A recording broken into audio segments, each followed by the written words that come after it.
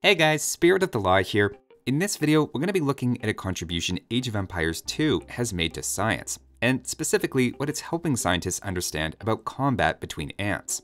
Now, I'm not an ant scientist or myrmecologist if you want to get technical, though I have played a fair amount of SimAnt in my day, so it's not like I'm starting from scratch.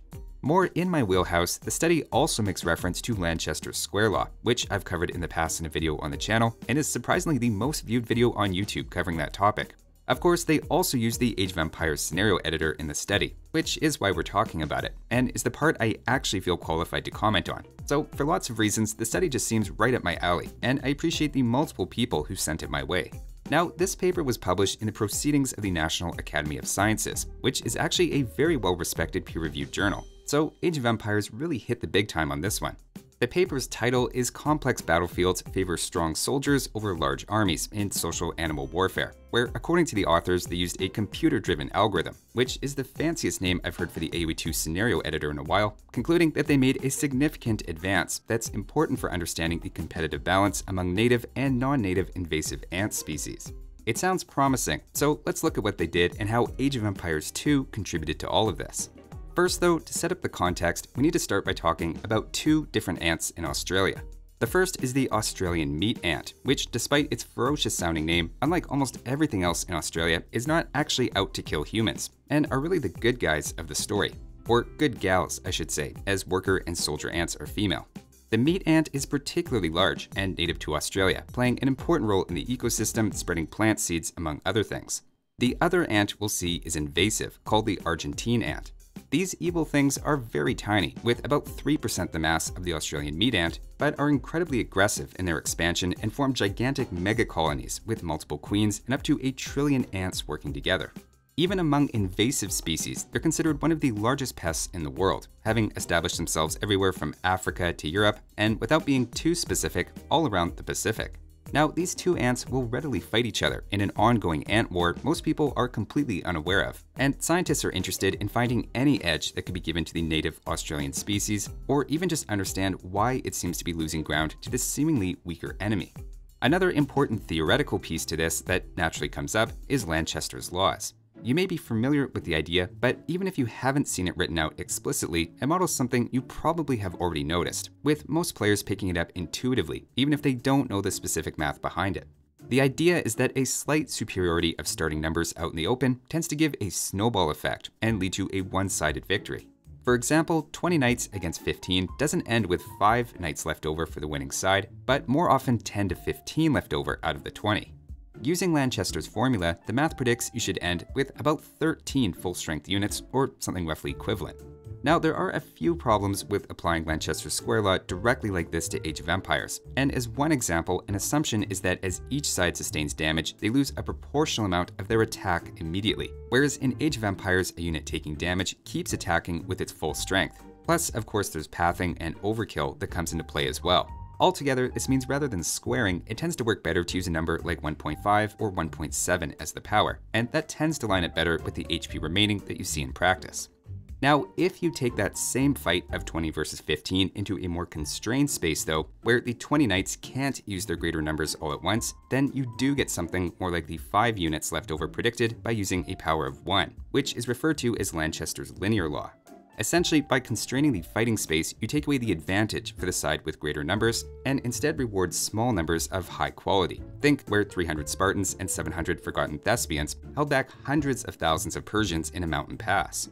The whole idea in the ant study was to see if something similar could be applied to the Australian meat ant and the invasive Argentine ant, and to what degree humans flattening and clearing their habitat might be tilting the balance of power toward the weaker but more numerous invasive species by removing all of the Thermopylae-like choke points that would usually be favoring the individually stronger native ant species.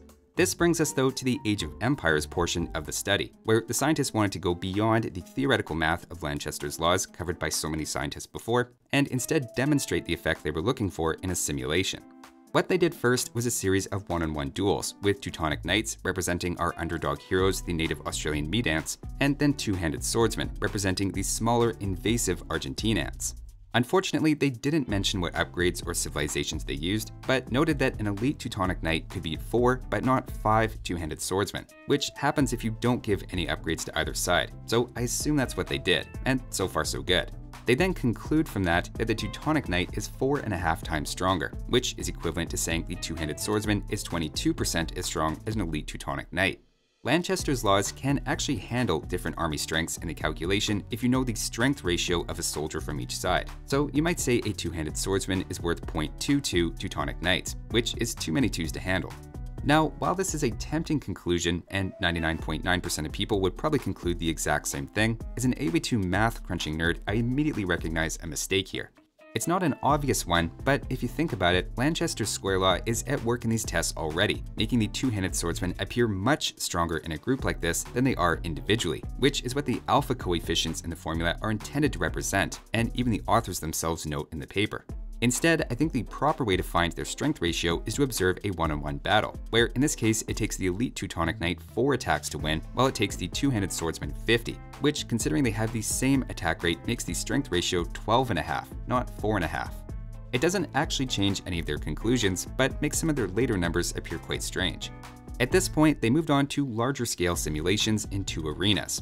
The first is what they called a simple, or open battlefield, pitching 9 elite Teutonic Knights against various size armies of two-handed swordsmen, then tracking casualties on both sides, not dissimilar to how I would run a test in my own videos.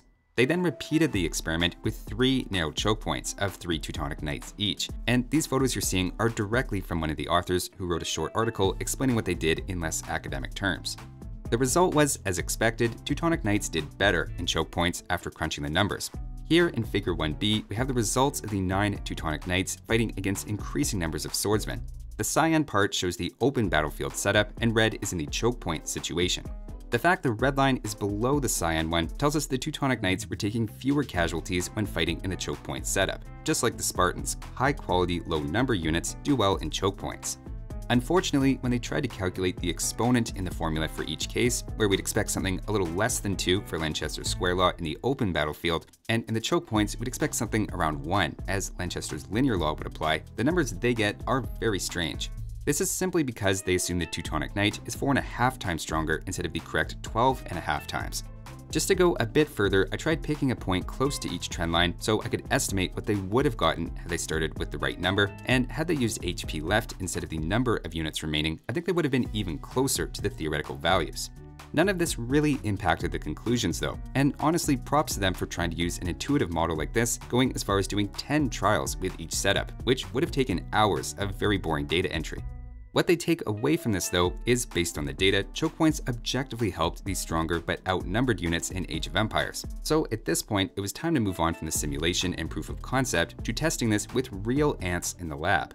Remember, we have our Teutonic Knights, the large native Australian meat ant, and the two-handed, or maybe we should say six-handed swordsman, the small but numerous Argentine ants. Just like Teutonic Knights, the Australian meat ants won every time in single combat. Though when the scientists tried to repeat the Teutonic Knight against groups of two-handed swordsman tests to find the strength ratio between them, they couldn't get them to fight in that situation for whatever reason. Having done a bit of lab work as an undergrad, I know from experience sometimes that happens. I was in a group project once tasked with studying sea anemone behavior, which are carnivorous animals related to corals and jellyfish. In our experiment, we tried to show it would move toward nearby meat and found the only anemone in the world that apparently prefers carrots. That's just life when working in the lab. Getting back to the ant study though, next they set up a real-life version of the Age of Empires arena test. One container had 20 Australian meat ants on one side with no obstructions, giving a simple open battlefield. A second container had strips of wood glued to create choke points, basically a mirror of what they had done in AoE2. Instead of 9 Teutonic Knights though, they had 20 larger Australian meat ants fight various numbers of these smaller Argentine ants, up to 200 of them, being outnumbered up to 10 to 1. The results were the larger Australian ants won every time, though naturally had greater losses when going up against more Argentine ants. Crucially though, they did in fact perform better with choke points, just like Teutonic Knights and what Lanchester's laws would predict. This figure here shows the number of Australian meat ant fatalities as they faced greater numbers of the smaller ants. The cyan line here represents the open setup, whereas the red represents what happens with choke points. Notice both lines trend up to the right, as you would expect more casualties against increasing numbers of enemy ants, but notice the red line is below the cyan one, meaning they took fewer casualties with the artificial choke points. The takeaway is they did successfully find that the complexity of the battlefield affected the interaction, favoring the larger ants in more complex battlefields with choke points as they were hoping for. With a statistically significant result like this on a study you probably spend hours on, this is when you typically go to the university pub to celebrate, or in this case, maybe play a LAN game of AoE2 that you bought on your university's budget. Now, admittedly, you might be thinking, so what's the point? Isn't this all just confirming Lanchester's laws, which have been around since 1916 and don't need more confirmation? Well, the scientists make a decent case for some application, and they're the experts on this, not me, so I'm inclined to believe them. Apparently, it's been noticed before that areas disturbed by humans tend to be associated with an increase in the abundance of non-native ants, and certainly there's lots of examples where humans may have incidentally created flatter battlefields for these ants, which are out there battling at this very moment. They suggest, based on these results, human activity could be propping up these smaller but more numerous invasive species in Australia and elsewhere. Invasive ants which cost potentially billions of dollars in economic damage each year. Apparently, there's also a pattern that invasive ants tend to be smaller than the native ones they're replacing, which is in some ways counterintuitive, and understanding any factors contributing to that seems useful.